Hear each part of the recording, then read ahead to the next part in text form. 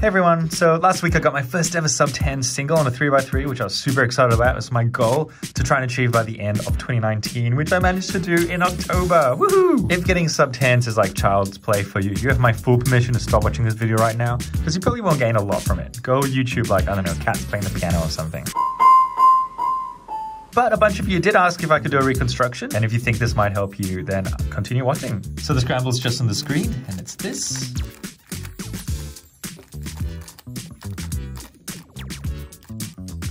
I'm a white cross solver. So instantly I noticed that one green edge is in, orange, blue, and red. Orange is in place to go in right away. So I held it this way to start, a D2 to get orange in place, and then I should have done something like this, moving them both, and I could get it in that way. That would have been so much better.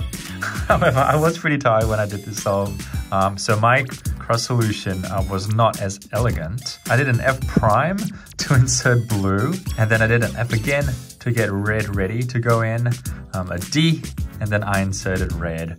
Not at all as elegant as my other one, but it worked. I noticed as I was putting red in that the blue-red edge was right here, and instantly thought, oh man, it would be so amazing if I find the blue-red edge, because, you know, that would be a really easy insert. And as luck would have it, it was right there. It meant that I then had to sort of undo that move, unfortunately, to insert it.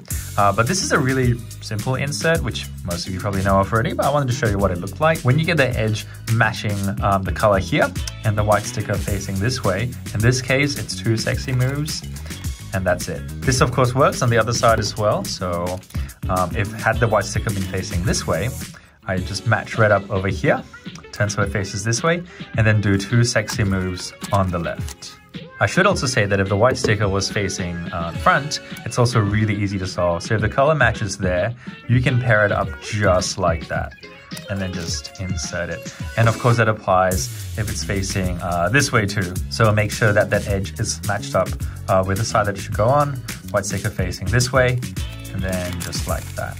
Okay, back to the solve. So I noticed that, the two sexy moves. And as I was doing that, I was tracking the orange and green pair because I saw the white sticker in the top and noticed very conveniently it was completely set up ready to go.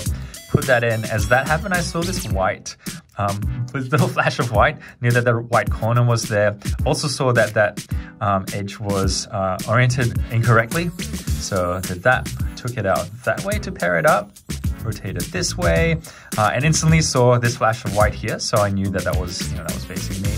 Inserted that, and I knew that I would have to rotate because I needed to line that red up over there.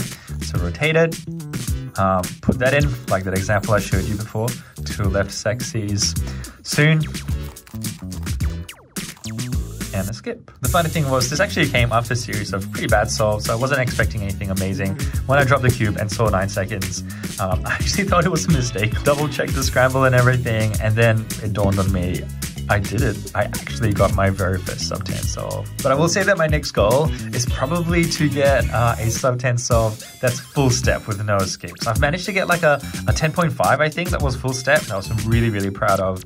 In some ways, maybe even more proud of than this. But yeah, that will be phenomenal. So I think the main lesson to take away here is the importance of a smooth flow. You know, that transition from the cross all the way through the F12 stages, recognizing cases really quickly and just carrying them out using muscle memory, not having to think too hard about it. And then if you happen to get a lucky solve, well, that's when it all comes together. All the best with your cubing endeavors as well. Remember that it's not about the numbers, it's about the joy. Although the numbers are pretty cool as well. See you in the next video.